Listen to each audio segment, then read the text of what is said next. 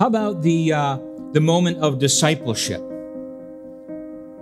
The moment of discipleship. The time where you began to follow the Lord's commandments. I'm reminded of Matthew chapter 8, 21 and 22. It says this, and another of his disciples said unto him, Lord, suffer me first to go and bury my father. How many of us have said that to the Lord? Maybe not those exact words. But Lord, there's something else that I must do before I come and actually begin to follow you. There's something that is more important than following you.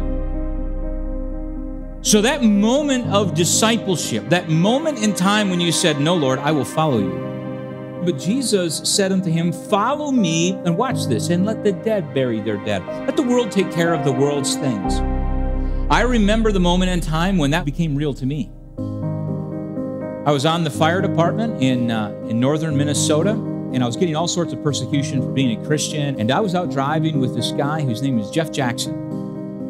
And he didn't say, Joe, let the dead bury the dead. You know what he said? He said, Joe, you have other fires to fight. Here's what he said to me. Let the firemen fight the fires. Let the dead bury the dead. There's something that's more important for you than fighting fires. Now, with fighting fires, that's a good quality. That's a fine thing. And if you're a fireman or if you know a fireman, I'm not taking anything away from that. I think that's important. But the reality is, for me, that was the moment in time I said, yes, Lord.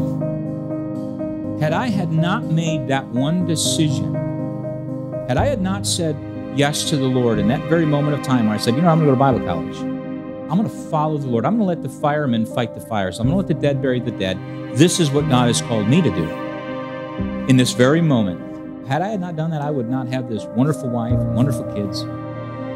As a moment in time for me. You see, our decisions have everything to do with our destinations.